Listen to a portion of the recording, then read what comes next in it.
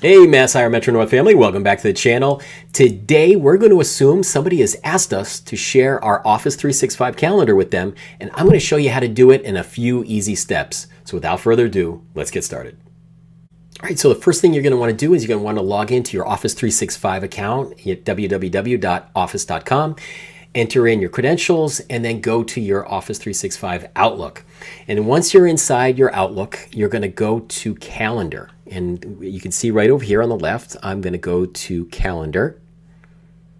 All right. And now, if you come over here and you see Share, you're going to click that. And then what you're going to do is you're going to actually look for the person that you want to share the calendar with. In this case, I'm going to share it with myself because I'm actually, and there I am. Okay.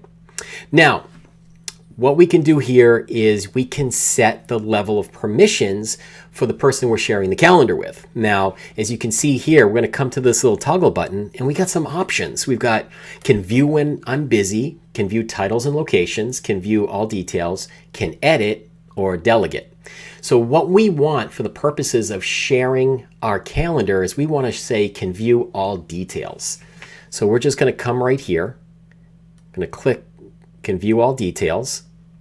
And then I'm going to go ahead and click share. That was it. And look, it says people inside your organization. And my name is now listed there. So that's how you're going to add people to your calendar sharing list. And make note that this is the easiest way to do it is through the Office 365 portal like we just did. If you're running your local Outlook, there's a few different steps, but just to make sure it gets done and done properly, you want to do it through www.office.com and then in your calendar.